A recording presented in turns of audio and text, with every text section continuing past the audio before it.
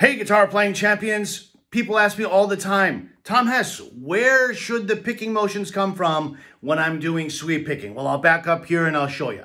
So when you're picking something on the same string, which of course is not sweep picking, I just use from the wrist.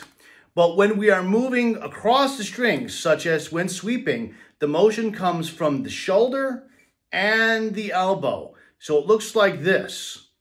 Both joints, shoulder and elbow, to go across the strings when sweeping. I've got a long form version on YouTube that goes into a lot of detail about this exact topic. So if you're interested in more detailed explanation, go check that one out on YouTube, on my YouTube channel.